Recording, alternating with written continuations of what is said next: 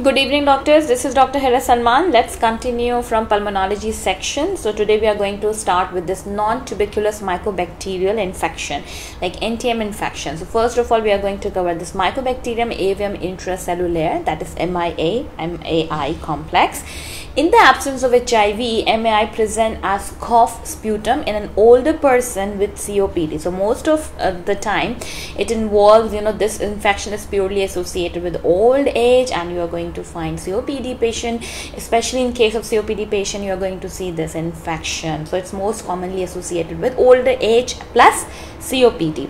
A single positive sputum culture is considered colonization. So when you're going to get single positive sputum culture, definitely it is considered to be colonization. Treat only if the colony grows repeatedly and respiratory symptoms are present. If you're going to see any respiratory symptoms in X-ray is abnormal and colony grows repeatedly, then only you need to treat that patient. You need to treat that patient with use azithromycin or clarithromycin and rifampin, or rifabutin and ethambutol. So you're going to treat your patient with either azithromycin or clarithromycin with rifampin, or either you're going to use rifampin or you're going to use rifabutin and ethambutol.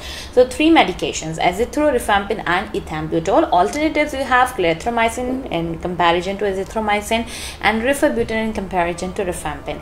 Now we are covering rapidly growing mycobacteria. So rapidly growing mycobacteria, this Mycobacterium abscessus, that is this coloni, and Mycobacterium fortuitum, right? So fortuitum, Mycobacterium fortuitum and this Mycobacterium abscessus, these are considered to be rapidly growing mycobacteria, and especially the features are infect skin and soft tissue, especially following surgery or trauma. So whenever the patient is suffering from any trauma or there is any history of surgery, especially in those patients, if you're seeing infection in the skin and soft tissues, consider these mycobacteria.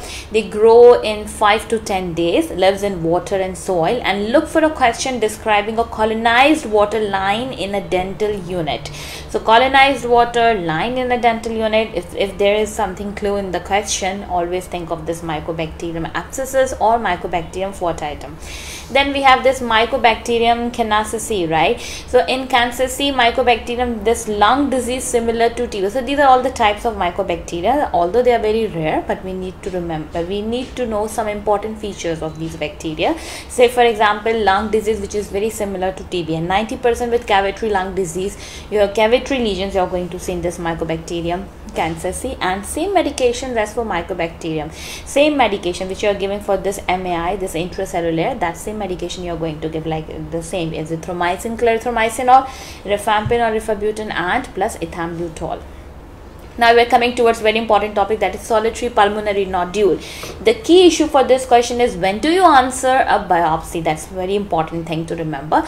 Now qualities of benign and malignant pulmonary nodule. So if we have a benign nodule and if we have a malignant nodule, how we are going to differentiate between them? So first of all, if a patient is like 30 years old or less than 30 years old, you can say most likely they are having benign nodule, and those who are having ages of more than 40, they usually have malignant. No change in size. In the case of benign, there is no change in size, but in malignant you are going to see that it is continuously enlarging.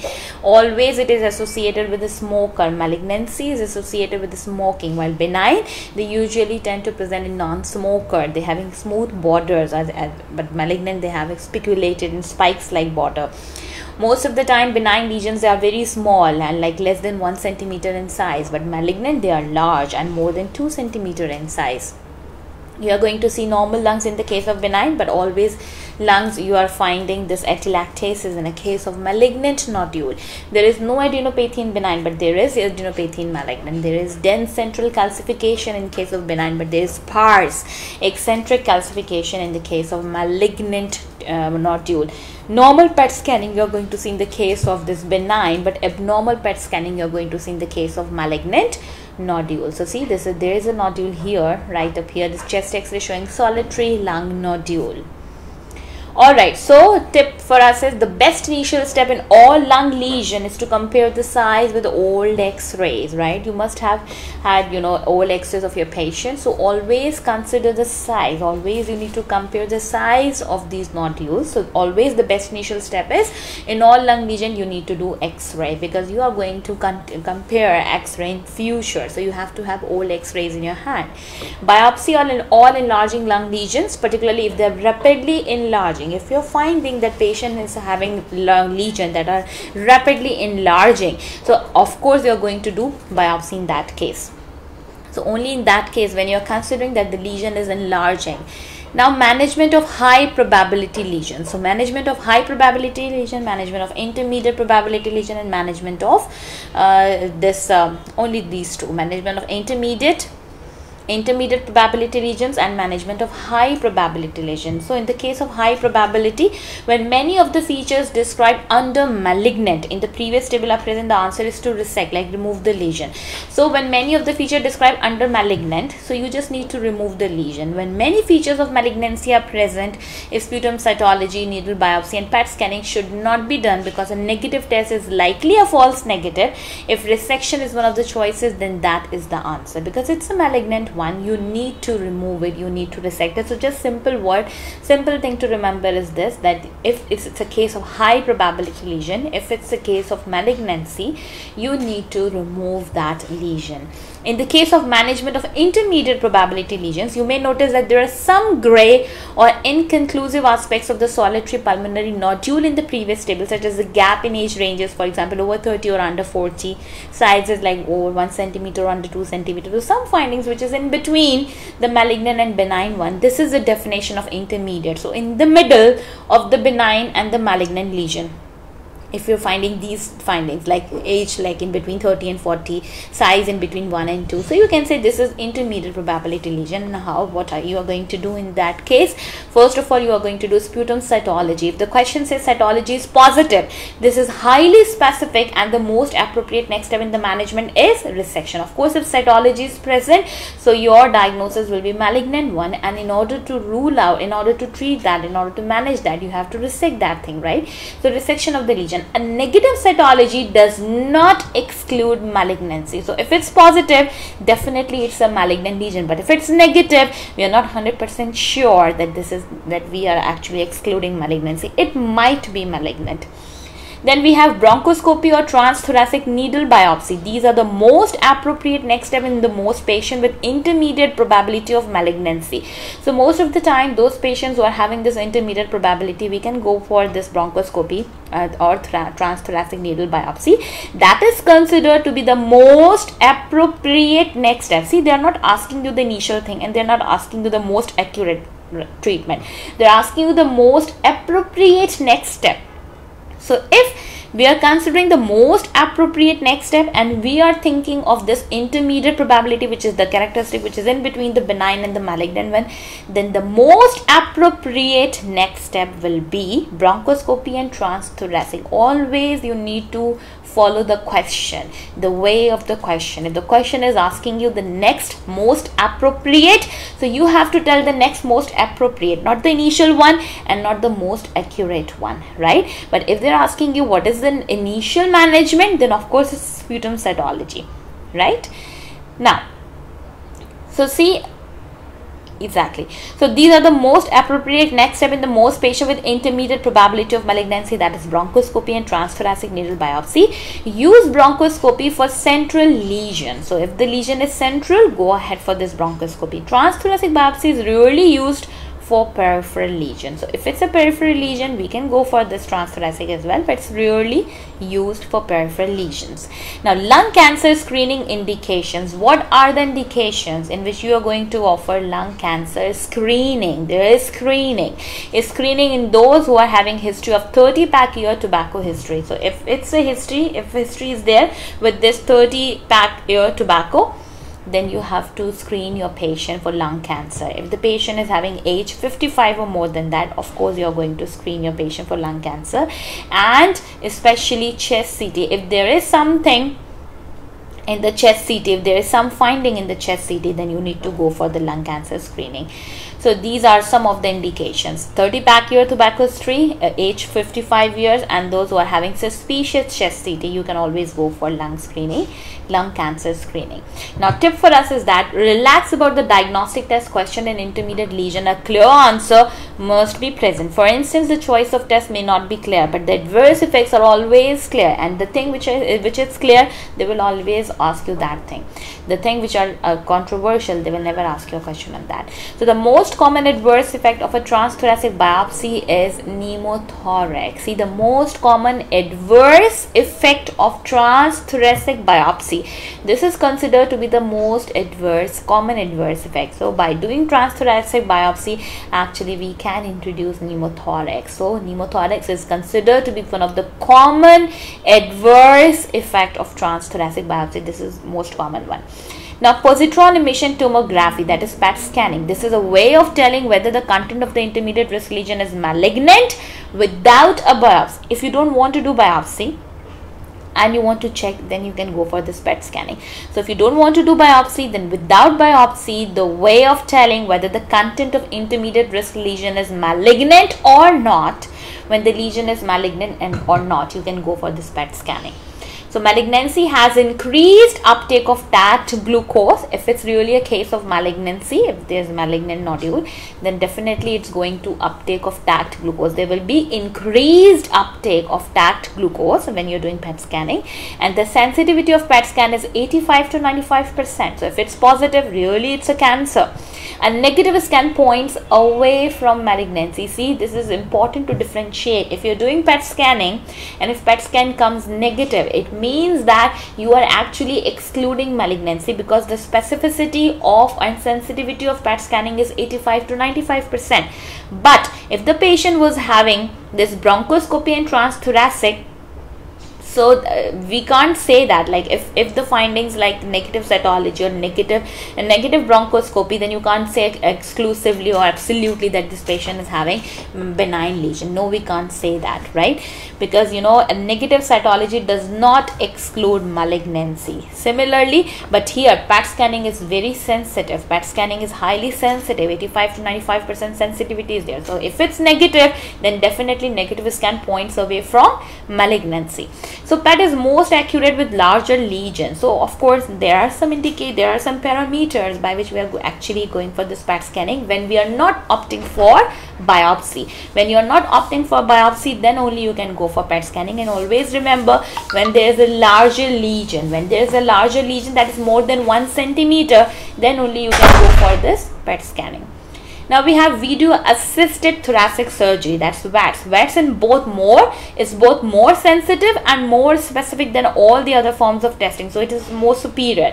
Frozen section in the operating room allows for intermediate conversion to an open thoracoscopy and lobectomy if malignancy is found. So frozen section is a blessing, right? In the meanwhile, you just send your specimen for frozen section, and at that particular time they will tell you after histopathology, after seeing in microscope, they will tell you if it's a benign, if it's a malignant. You just keep your patient under anesthesia, and if they say like it's a benign lesion, you just close it. And if they say no, it's a malignant lesion, at that particular time, because your patient is under anesthesia, you can always go for resection. So that's very nice that by doing this frozen section, then and there we can decide whether we are going to close our patient without doing anything because it's a benign lesion, or we are going to remove it because it's a cancer, it's a malignant lesion. Now we are coming towards interstitial lung disease. Interstitial lung disease, pulmonary fibrosis is thickening of the interstitial septum of the lung between the arteriolar space and the alveolus. This is important. Fibrosis is actually thickening of what? Thickening of interstitial septum of the lung. So this is interstitial septal thickening of the lung. And where it is this interstitial septum? It's in between the arteriolar space and the alveolus. So the space which is in between arteriole and the alveolus, actually there is interstitial septal thickening of the lung. That is you're going to see this is pulmonary fibrosis. So fibrosis interferes with gas exchange in both direction, in and out and out and in. Both direction will be interfered with as a consequence of fibrosis. So fibrosis can be idiopathic or secondary to a large number of inflammatory conditions, radiations, drug, or from inhalation of toxin. All of them thicken the septum. So this is important. This is the main etiology, because we don't, first of all, we don't know the etiology. It's idiopathic or sometimes maybe secondary. Secondary means this is not a primary thing, it because of anything, right? So secondary to a large number of inflammatory conditions. There are some inflammatory conditions which is responsible or which are responsible for producing this fibrosis. Say for example, any inflammatory condition of the lung, or maybe radiation, or maybe drugs, or from inhalation of toxins. These are the multiple things which are actually primary, and as a result of them you're going to see fibrosis. So that will be secondary to large number of these conditions. All of them thicken the septa, and only some have white blood cell infiltrates with lymphocytes or neutrophils. Chronic conditions lead to fibrosis and thickening. So it will take time. It's not a matter of 1 or 2 days. So it's a chronic condition that leads to fibrosis and thickening. It is also known as idiopathic fibrosing interstitial pneumonia. You can say that. That's another word for this fibrosis, right? Whether you're going to say interstitial lung disease, or you can say idiopathic fibrosing interstitial pneumonia, because it's secondary to inflammatory conditions. Now, what are the specific causes of pulmonary fibrosis? If we are considering the causes, it can be idiopathic, means you don't know the etiology, you don't know the reason, you don't know the cause.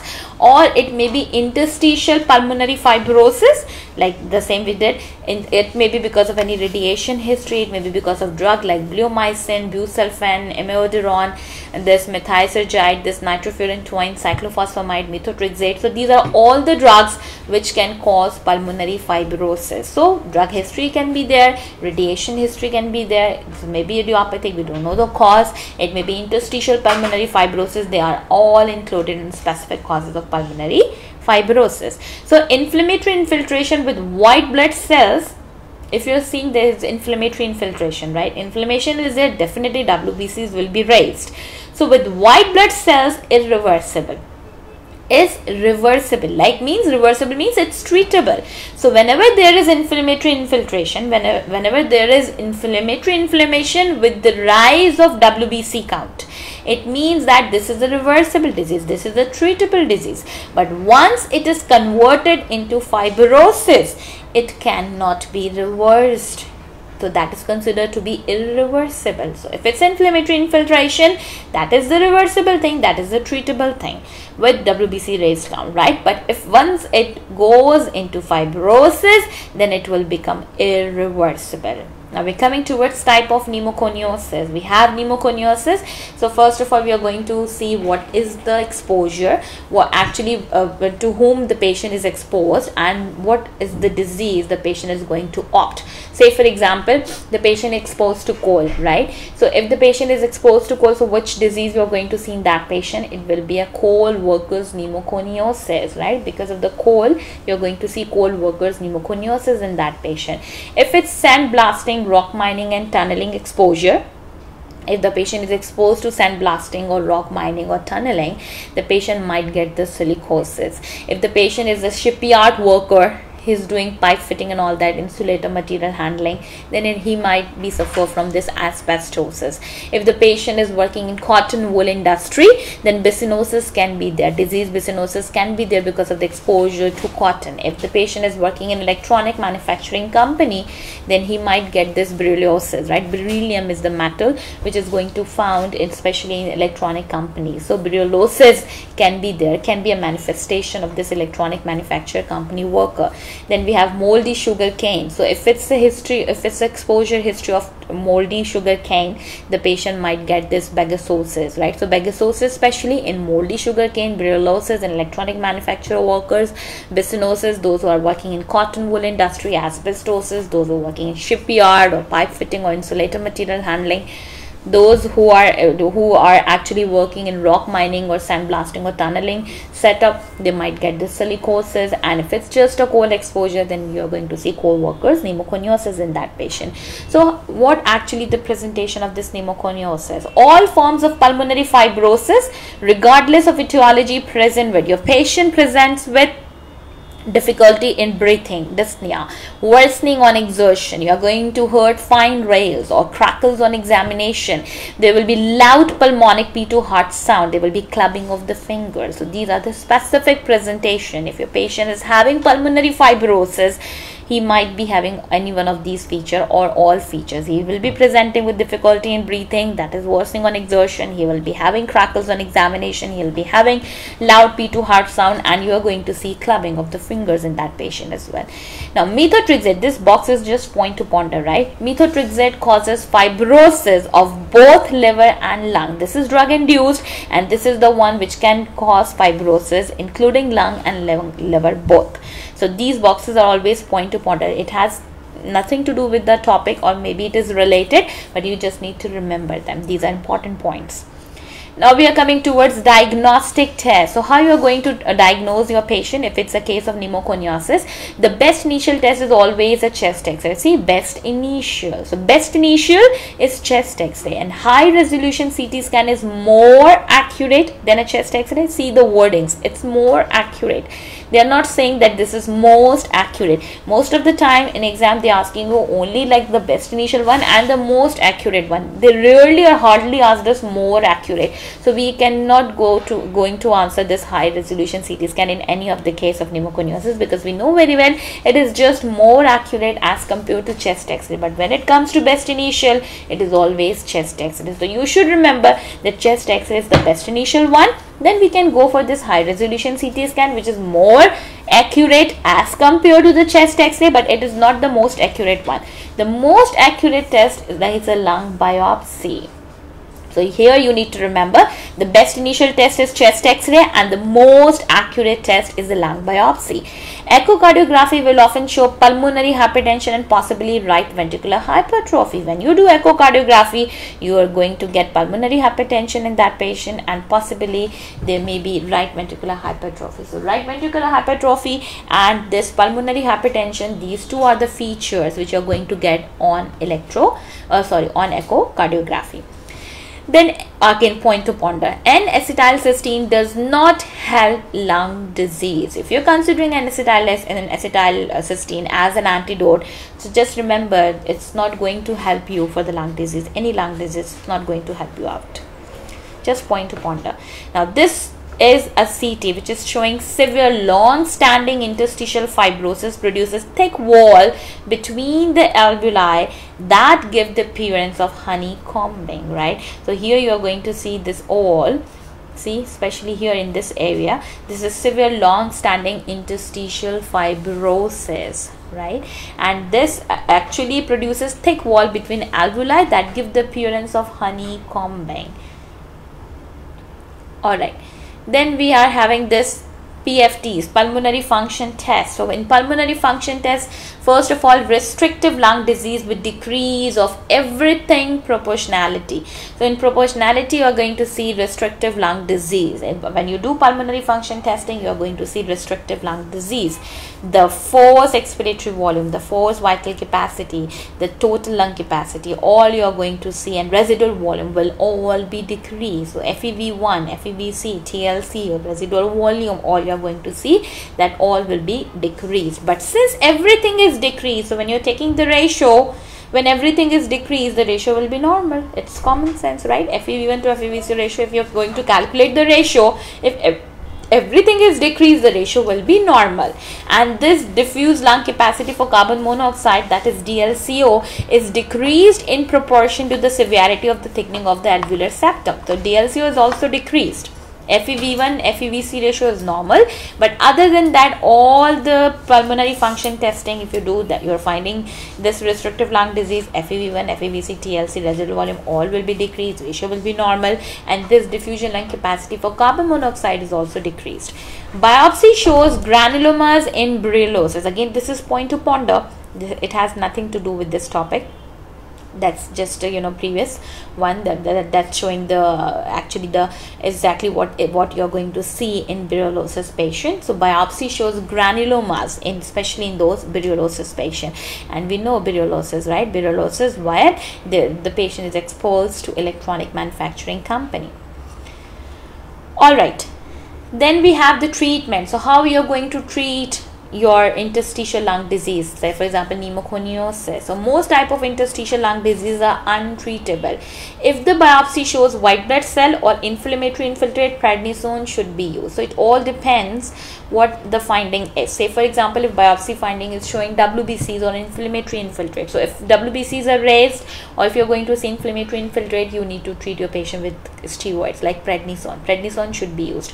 Of all the causes of pneumoconiosis, berylliosis is the most likely to respond to treatment with steroids. So usually they respond well with this steroids. This is due to the presence of granulomas, which are a sign of inflammation. So that's why the point to ponder here, it's quite relevant here that biopsy shows granulomas, and biopsy, if it's showing granulomas, then on that granuloma prednisone is going to work well. That's why most of the time we are saying that treatment with steroid is most likely to responded in the case of this berylliosis, right, because of the granuloma there, and biopsy shows granuloma on berylliosis, in berylliosis especially, and that is going to be treated well with the use of steroids. So this is due to the presence of granulomas, which are sign of inflammation in patient who do respond to steroid, right, who do respond to steroid. Now your next target will be to wean your patient off from steroids, because you can't give steroids for a longer period of time. So you have certain medicine in your hand which you can always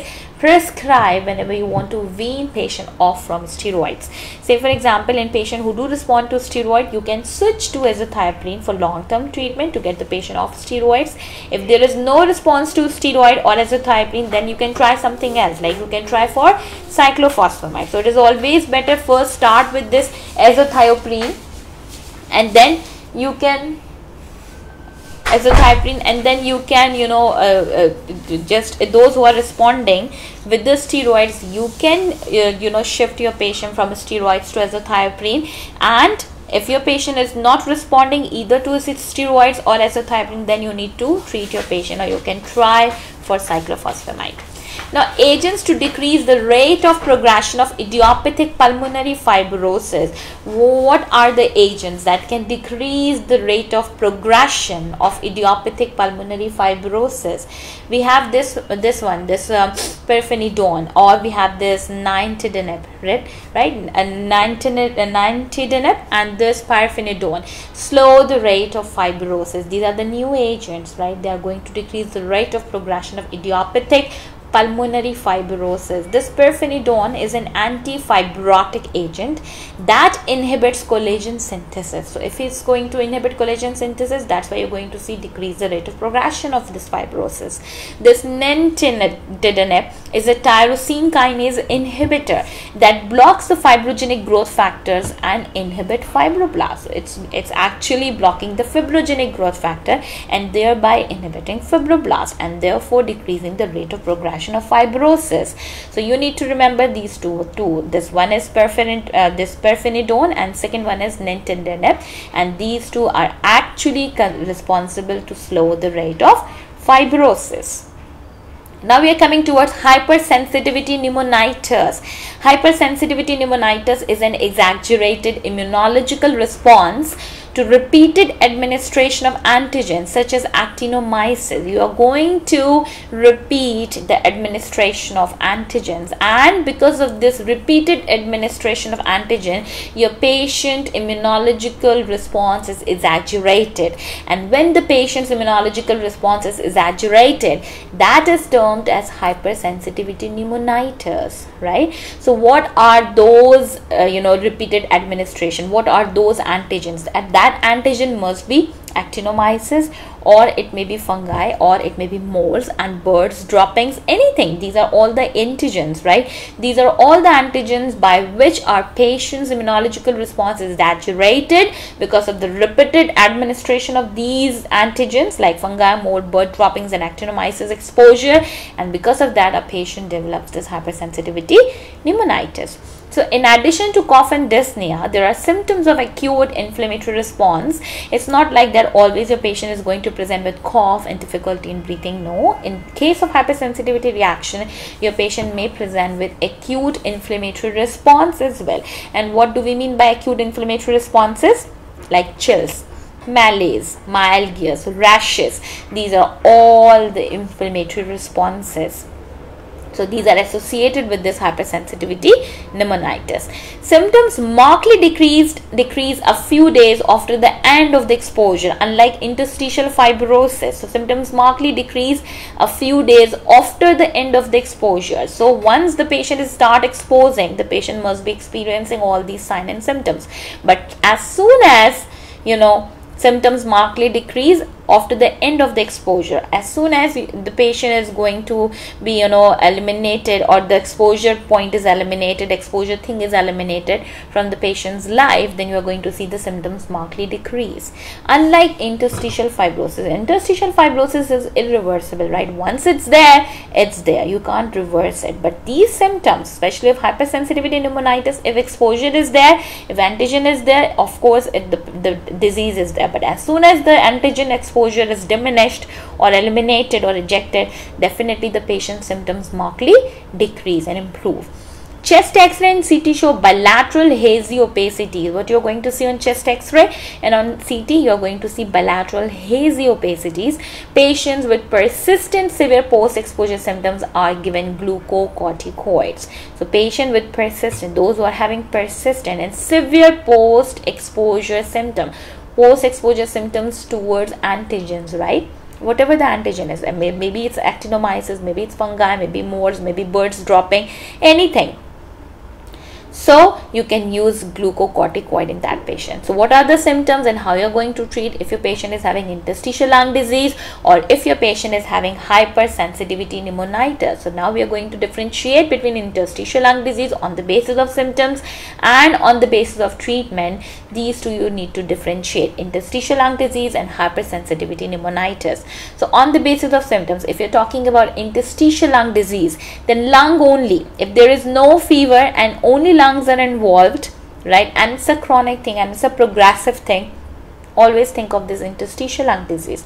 But if the patient is complaining of fever, chills, myalgia, and symptoms arrive 1 to 2 days after exposure ends, after exposure and patient was exposed to particular antigen, and after the end of the exposure, symptoms if arises after 1 to 2 days, then you can say symptoms arise after 1 to 2 days, then you can say this is a case of hypersensitivity pneumonitis. Now how you're going to treat your patient if he is having interstitial lung disease? If idiopathic, you don't know the etiology, then you can go for these two medications, this pirfenidone and nintedanib, right? But treatment of hypersensitivity pneumonitis, they are best treated with glucocorticoids, azathioprine or mycophenolate if chronic steroids needed. Then only if chronic steroids needed, then only you can go for this azathioprine, because steroids you can't give for a much longer period of time. You need to have something in to wean off patient from steroids. So that's why we are having this azathioprine to wean off patient from steroids or mycophenolate. Now we are coming towards cryptogenic organizing pneumonia. This cryptogenic organizing pneumonia, previously called bronchiolitis, obliterans organizing pneumonia, that is known as BOOP, right? Bronchiolitis, obliterans organizing pneumonia, or you can say cryptogenic organizing pneumonia. This cryptogenic organizing pneumonia presents as a patchy process with proliferation of granulation tissue in small airways and ducts. So you are going to see granulation tissue in small airways and small ducts, and there is proliferation of granulation tissue, especially in these small areas. So that is actually cryptogenic organizing pneumonia. This is the presentation of cryptogenic organizing pneumonia, which is actually presenting as there are patchy process and proliferation of granulation tissue in small airways and ducts. So the infection presents like community acquired pneumonia. You are very much confused with this, whether it's a case of community acquired pneumonia, whether it's a case of cryptogenic organizing pneumonia, because presentation is quite similar. Here also the patient is going to present with cough, or is going to present with difficulty in breathing, dyspnea, fever, malaise, weight loss, and it does not respond to antibiotics. See, it's very important. If it's a case of cryptogenic organizing pneumonia, your patient is not going to respond with antibiotics. It is caused by infections and autoimmune disorder. There is no specific imaging on X-ray or CT. The most accurate test is lung biopsy. You're not going to get anything on X-ray. You're not going to get anything on the CT scan. Definitely you have to go for lung biopsy. and glucocorticoids resolve symptoms, but you need to wean patient off from this glucocorticoid, and in order to do that you can use any medication, especially these two medications, right? Where are these two medications? This one, yeah, where are those? This I think this one, pirfenidone or nintedanib, or no, sorry, this one. In order to wean patient off from steroids, glucocorticoid, you can use this azathioprine or mycophenolate. So either you are going to use azathioprine or mycophenolate to patient wean off from steroids. All right. Then we have, there is no specific imaging on X-ray or CT. The most accurate test is lung biopsy. Now this is finished. We are coming towards eosinophilic pneumonia. Eosinophilic pneumonia, as the name indicates, this form of pneumonia presents as 1 to 2 weeks of fever, cough and shortness of breath that progresses to respiratory failure. The patient is having, this pneumonia, and it actually presents as 1 to 2 weeks of fever. Continuously the patient is having fever for 2 weeks, and he's having cough and he's having shortness of breath. That actually going to progress to respiratory failure. So look for these in the patient history. You need to see something in the patient history. First of all, cancer. You need to evaluate whether the patient is having cancer, some form of cancer in the body, or medication, what medication he is using. Either he is using amiodarone or NSAIDs or nitrofurantoin or phenytoin or daptomycin, because these are important to exclude. Whenever you are taking history and your patient is having eosinophilic pneumonia, you need to rule out all these things from your patient. There may be any history of parasitic infection like strongyloidiasis, right? Strongyloidiasis, Ascariasis, trichinosis, and schistosomiasis. So these are all the parasitic infections, and you need to evaluate these parasitic infections, of course, in those patients who are having this eosinophilic pneumonia. Presentation will be quite similar. The most accurate test is presence of eosinophils on bronchoalveolar lavage. Like when you do bronchoalveolar lavage, when you do lung biopsy, you will see that there is multiple number, or there you can see eosinophilia, right? So most accurate test, you can directly go for the most accurate test, and this is considered to be a count of eosinophilic count. And if it's eosinophilia, then definitely either eosinophilia on this bronchoalveolar lavage or eosinophilia you are going to see on lung biopsy. In both of the cases, this is confirmed, and you need to treat your patient with steroids. So you need to remember that eosinophilic pneumonia should be treated with steroids. Now we are coming towards sarcoidosis, infiltrative diseases of lungs, right? Interstitial lung diseases. Sarcoidosis is more common in African American women. It is an idiopathic inflammatory disorder predominantly of the lungs, but can affect most of the body. It's not like that it's definitely going to affect, lungs. No, it can predominantly affect lung, but can affect most of the body part. And especially in African American women, and it's idiopathic. You don't know the etiology, but most likely present as inflammatory disorders. So what is the actual presentation? What is the most likely diagnosis? You need to look for a young African American woman with shortness of breath. She's presenting with shortness of breath or exertion and occasional fine rales on lung examination. You're going to heard fine and occasional rales, but without the wheezing of asthma. You are not going to hurt any wheeze in these patients. This case of sarcoidosis. In case of sarcoidosis, you are not going to hurt any wheeze, right? But without the wheezing of asthma, erythema nodosum and lymphadenopathy, either on examination or especially on chest X-ray, will hand you the diagnosis question. So this is very important here in these patients. The patient who is having sarcoidosis, you will find erythema nodosum in this patient. You will find lymphadenopathy in this patient. You are going to see, especially on chest X-ray, these erythema nodosum, especially on the basis of chest X-ray, you are going to diagnose your patient. Associated with erythema nodosum, associated with lymphadenopathy, but you are not going to hurt wheeze in this patient. You are going to hurt occasional fine rales on lung examination. You need to check this is particularly a case of African American women. Look for a young African American woman having no wheeze, having fine rales on lung examination. She is associated with erythema nodosum and lymphadenopathy, especially on the chest X-ray. You're going to rule out. So definitely you're going to make a diagnosis of sarcoidosis. Although liver and kidney granulomas are very common on autopsy, they are rarely symptomatic. Most of the time, these granulomas only you can find on autopsy, but during life, the patients mostly asymptomatic. They are not going to present any symptoms. Sarcoidosis also present with, it's not alone that most of the time sarcoidosis is associated with parotid gland enlargement. Whenever there is sarcoidosis, there should be associated parotid gland enlargement in that patient, or there may be facial palsy in that patient, or there may be heart block and restrictive cardiomyopathy patient is that, or there may be CNS involvement, there may be iritis and uveitis. These are all the associated features in case of sarcoidosis, because sarcoidosis tend to be present with all these features, associated with these features. The case of sarcoidosis can have a parotid gland enlargement, can have a facial palsy, can have heart block or restrictive cardiomyopathy. CNS may be involved in that patient, or the patient might be presenting with iritis and uveitis. All answer sarcoidosis when a chest X-ray or CT shows hilar adenopathy. See, here you are going to see, especially in the hilar areas, this hilar adenopathy is in generally healthy African American women. So if there is hilar adenopathy, that will make you help in diagnosis of sarcoidosis. So sarcoidosis with bilateral hilar adenopathy. Now, what is the diagnostic test? Chest X-ray is the best initial test, and hilar adenopathy is present in more than 95% of patients with sarcoidosis. Parenchymal involvement is also present in combination with lymphadenopathy. It's not like that only always all the time only hilar adenopathy is present. No, there may be parenchymal involvement as well.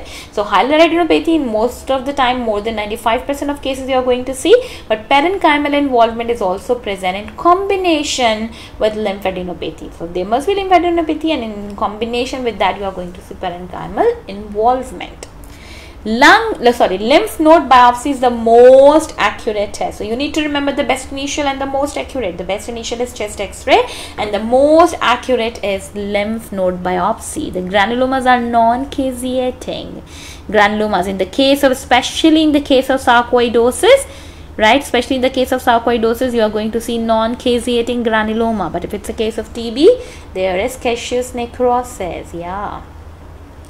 So first of all, you're going to see chest X-ray, that's the best initial one, and hilar adenopathy is present in more than 95% of patients with sarcoidosis.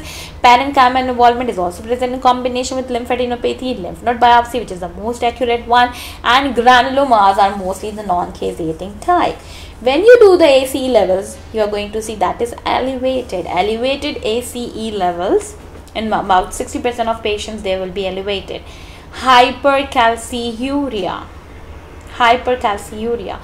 more amount of calcium in urine. If it's more amount of calcium in urine, it's occurring only in about 20% of cases in this patient. Hypercalcemia, more amount of calcium in the blood. In about 5% of cases, granulomas and sarcoidosis make vitamin D, and vitamin D is responsible for the absorption of calcium. So thereby you can see hypercalcemia because of vitamin D absorbed, vitamin D formation because of this granulomas, because granuloma and sarcoidosis, they make vitamin D.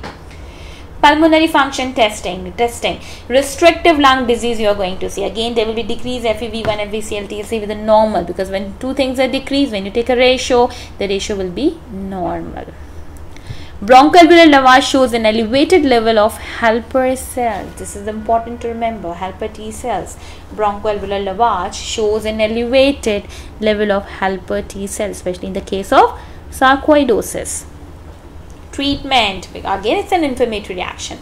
Prednisone is the clear drug of choice. Few patients fail to respond. So first of all, we are going to treat our patient with prednisone, but most of the time the patient is not responding. Asymptomatic hilar adenopathy does not need to be treated. If it's an asymptomatic, no doubt it's an hilar lymphadenopathy, but it's asymptomatic. If it's asymptomatic, you don't need to treat it. Leave it like that.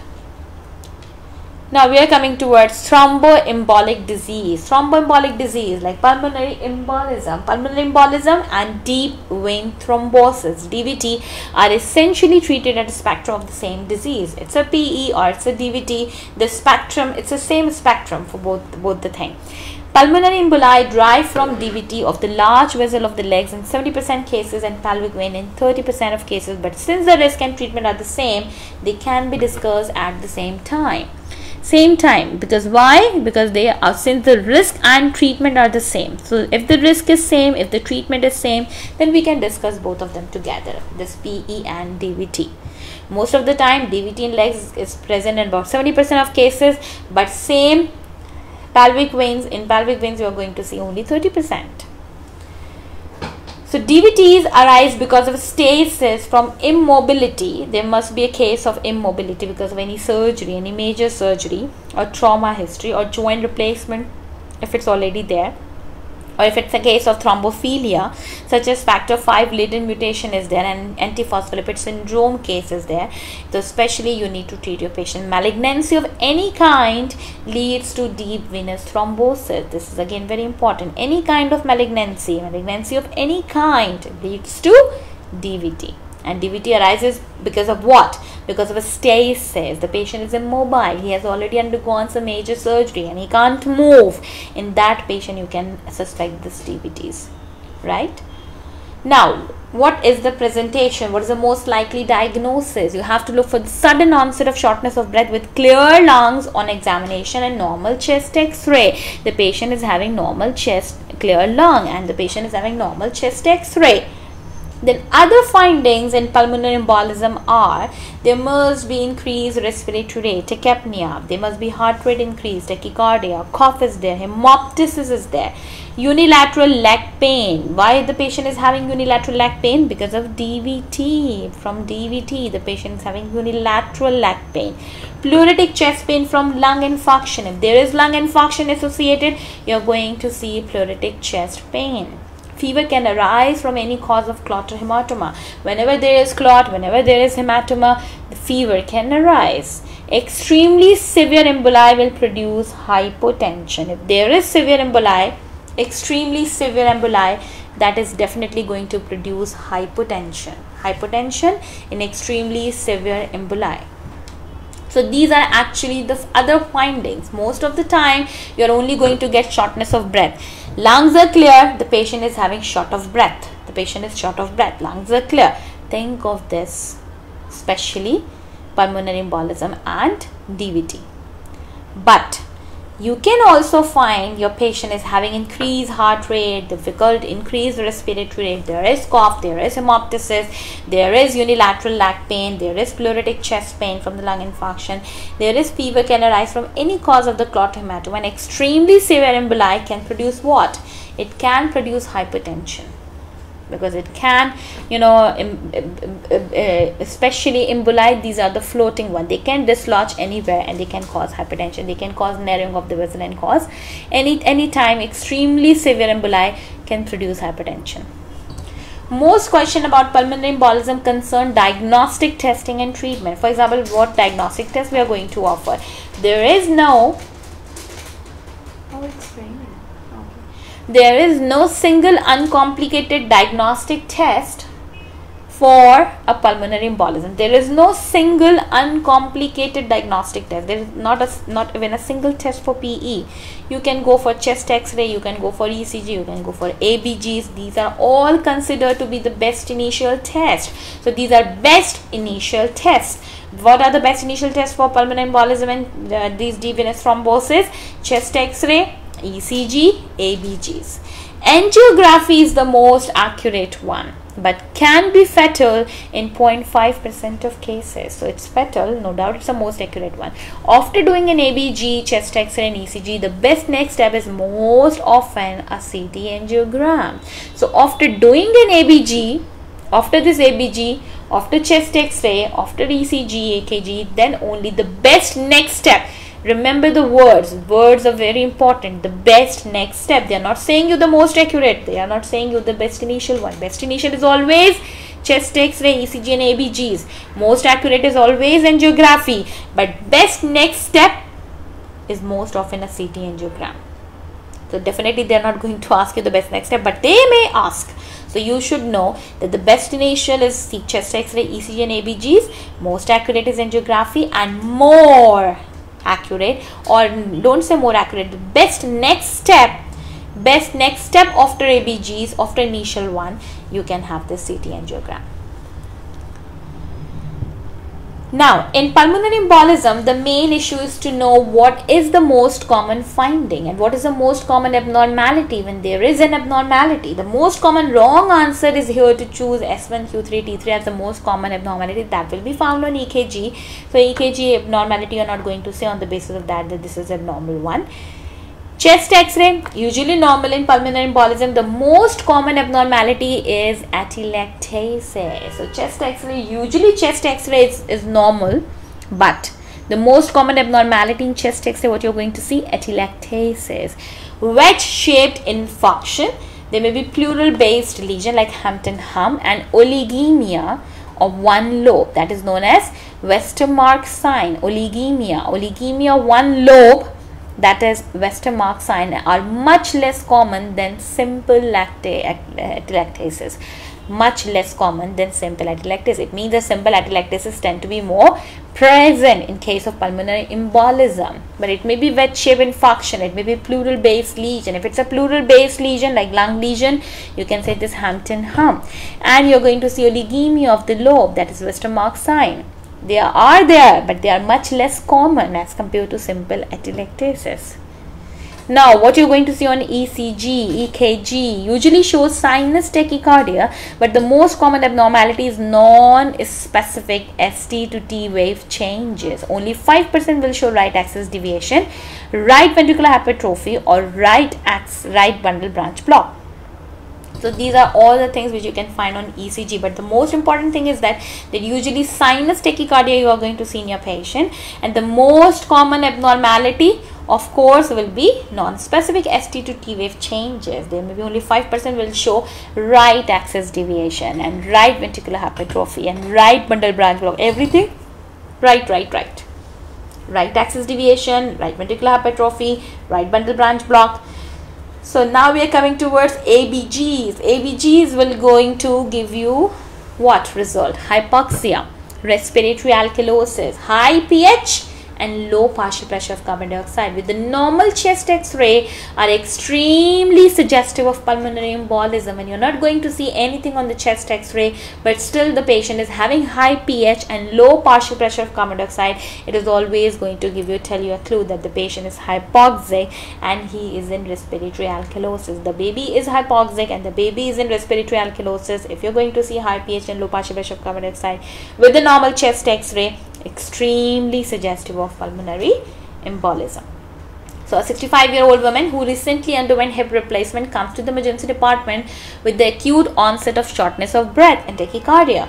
The chest X-ray is normal with hypoxia on ABGs and increased AA gradient and in AKG with sinus tachycardia. So this 65-year-old woman, she already underwent hip replacement. Hip replacement already done, right? Because underwent hip replacement, comes to the emergency department with the acute onset of shortness of breath and tachycardia. She was there in emergency with shortness of breath and with tachycardia, and that's why the hip replacement was done in emergency. Now the chest X-ray is normal with hypoxia on ABGs and increased AA gradient and EKG with sinus tachycardia. So what is the most appropriate next step in the management? What you're going to do next? If your patient's chest X-ray is normal but she is hypoxic on ABGs and she is having increased AA gradient, or especially of this ABGs, and an EKG, and EKG is showing sinus tachycardia. Now what you're going to do next? What is the most appropriate next step in management? So in next step in management will be, you're going to give low molecular weight heparin, that is enoxaparin. This is considered to be the most appropriate next step.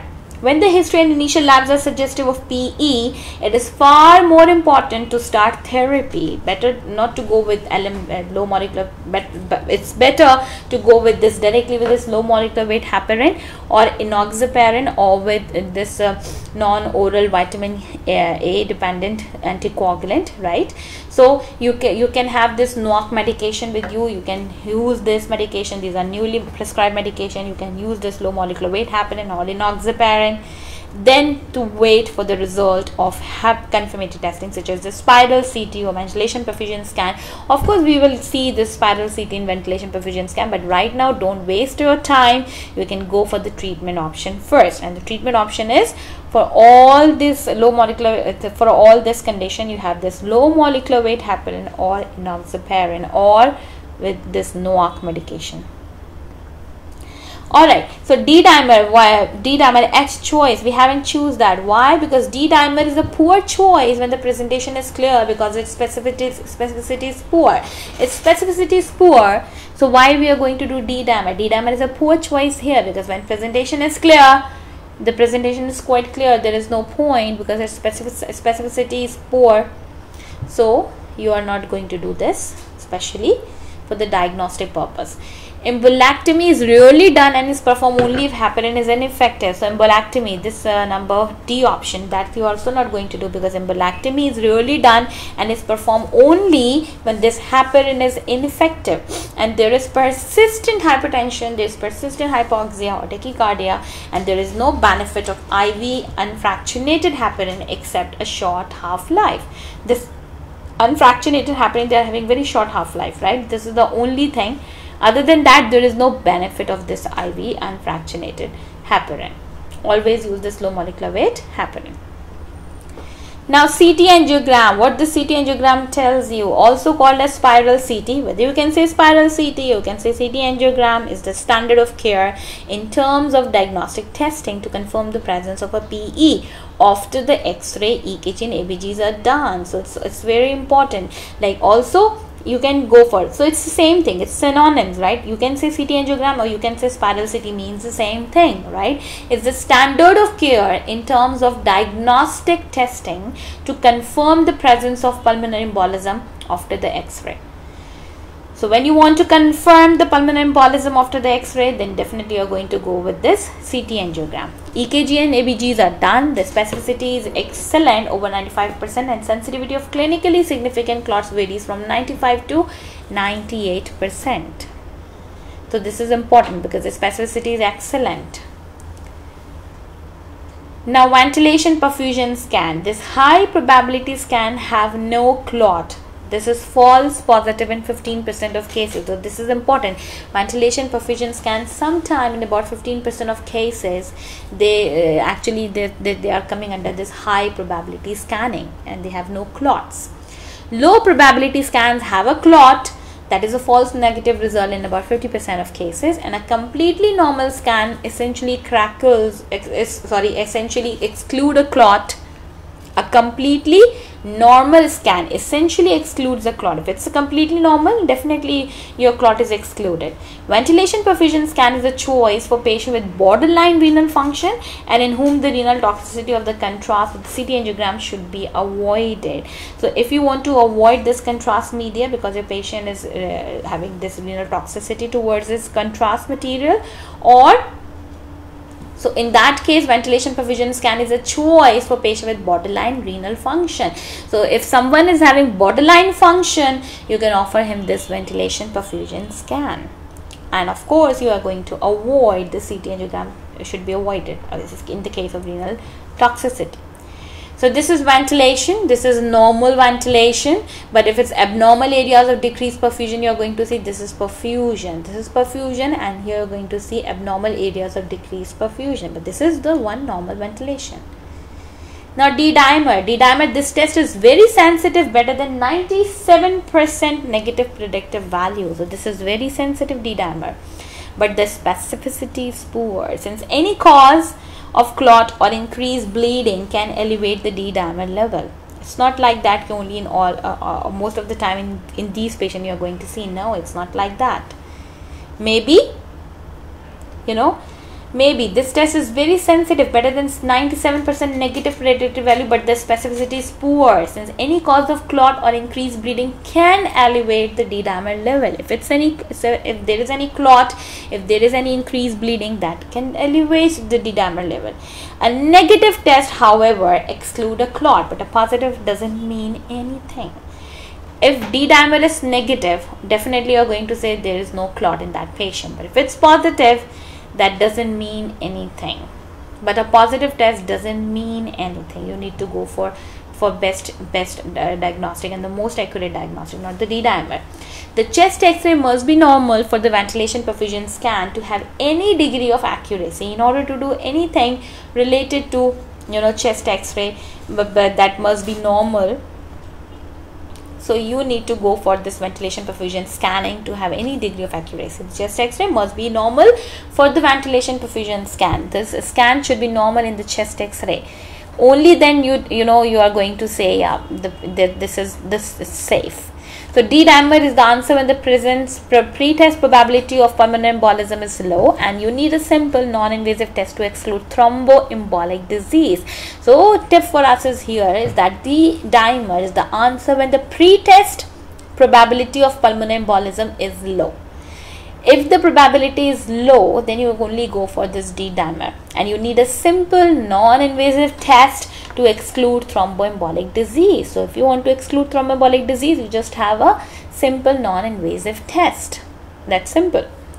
Now, low extremity Doppler study. When do we perform this low extremity Doppler study? If the low extremity Doppler is positive, no further testing is needed. Only 80% of this pulmonary embolism this originate in the lungs, so it will miss 30% of cases, and you do not need a spiral CT ventilation perfusion scan to confirm a PE if there is clot in the legs, because they will not change therapy. So there is no point of giving this, especially the patient will still need heparin and 6 months of warfarin.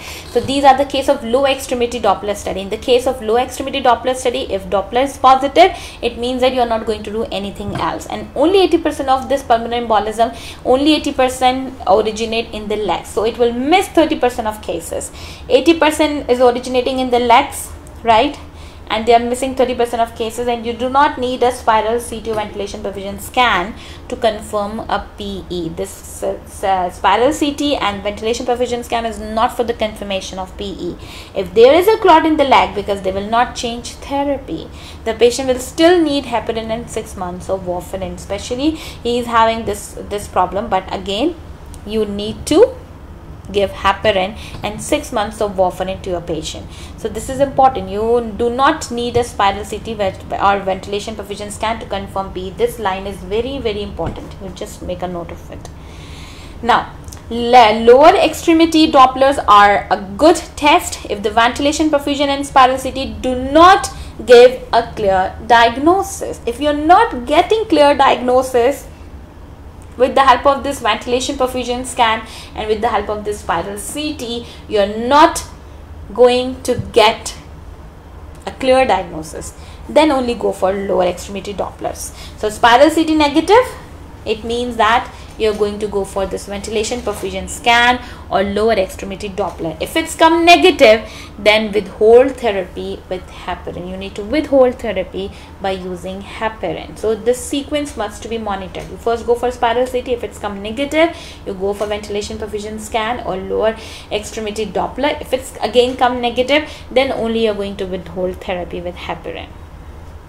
Now we're coming towards angiography, the most accurate test with nearly 100% specificity and a false negative rate under 1%. Unfortunately, there is 0.5% mortality, which is high if you consider the tens of thousands of tests in a year that would need to be done to exclude PE in all cases. So angiography, no doubt this is the most accurate test with nearly 100% specificity and a false negative rate under 1%. So this is very good. This is considered to be the most accurate test. When testing for pulmonary embolism, angiography with the catheter is rarely done. So whenever you are testing a patient for pulmonary embolism, definitely angiography with the catheter is rarely done. You're not going to do angiography with the help of catheter. Now, what to do is not always clear. However, the adverse effect of angiography, that is allergy, renal toxicity, that is very clear to the question. So, on the basis of adverse effect, you are going to choose your answer. So, the USMLE Step 2 CK exam will ask clear question about management of this APL syndrome and will not ask you to choose between two acceptable forms of therapy. They are not going to ask you two acceptable forms of therapy, only one therapy, one time.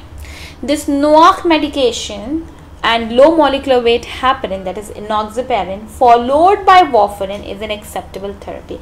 First of all, you are going to start with this NOAC and low molecular weight heparin, and then only you are going to follow this by warfarin. Hemodynamically stable patient can be treated with NOAC without using enoxaparin first. There is no need for enoxaparin with NOAC if the patient is hemodynamically stable, right? NOAC causes less intracranial bleeding than warfarin. So these are new oral anticoagulants, right? So they are having less intracranial bleeding chances. They are do not need INR monitoring and do not need enoxaparin first. These NOAC treat DVT and pulmonary embolism with efficacy at least as well as enoxaparin and warfarin. So by efficacy point of view, they're all same. Dabigatran, which is one of the NOAC, can be reversed with idarucizumab. Right, this is the reversibility can be changed. This fondaparinux is safe to use in heparin-induced thrombocytopenia. If there is heparin-induced thrombocytopenia, you need to use this fondaparinux. Fondaparinux is easier to monitor than this argatroban. So argatroban, this is again one of the NOAC. It's if you're considering this fondaparinux and this argatroban, then of course in comparison to argatroban, fondaparinux is much easier to monitor. So we have this NOAC medication, we have this Rexaban, Apixaban, Edoxaban, Dabigatran. These are all oral agents that do not require INR monitoring and can be used for the treatment of pulmonary emboli. So they are actually not required oral agents that do not require INR monitoring and can be used for the treatment of pulmonary emboli. So these are NOAC medication. And they reach a therapeutic effect in several hours instead of several days like warfarin. It will not going to take too much time, just a matter of several days. Warfarin requires initial therapy with low molecular weight heparin. So you need to start treatment with your patient. Start treatment of your patient with warfarin. You just have to go quickly for this particularly low molecular weight heparin testing, right? Initial therapy with low molecular weight heparin, that requires initial therapy with low molecular weight heparin. So this antizenet reverses NOACs. You should remember that what are the medications that can reverse NOACs. So the reversibility of NOAC can be possible with the help of this antizenet medication. This antizenet can reverse NOACs. What agent reverse anticoagulation? First of all, this antizenet alpha, that is going to reverse Rexaban, Apixaban and Edoxaban. We have this idarucizumab that reverses dabigatran. So dabigatran is reversed by idarucizumab. Prothrombin complex concentrate, that is known as PCC. PCC can reverse warfarin. Warfarin is somewhat very dangerous, right? And especially it's teratogenic. We can't use in pregnant patients, it's warfarin. But warfarin here, it can be reversed. Toxicity of warfarin can be reversed with the help of this prothrombin complex concentrate.